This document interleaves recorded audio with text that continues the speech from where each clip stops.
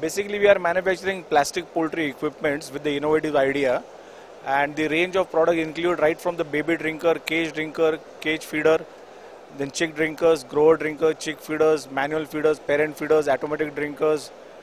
Then we have the chick transportation tray, we have the hatching egg transport crates, we have the breeder egg trays, commercial trays, and gas brooders also there. Yeah, we have all India network. We have a distribution network all over India in each and every pocket of the poultry, right from the Pathankot to Tiruvananthapuram, and from Porbandar to Guwahati we have a network.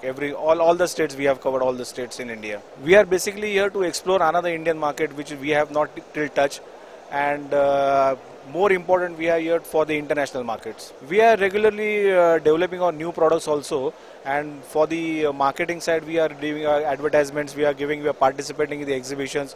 Now this is the 6th consecutive year we are participating here in the IPMA.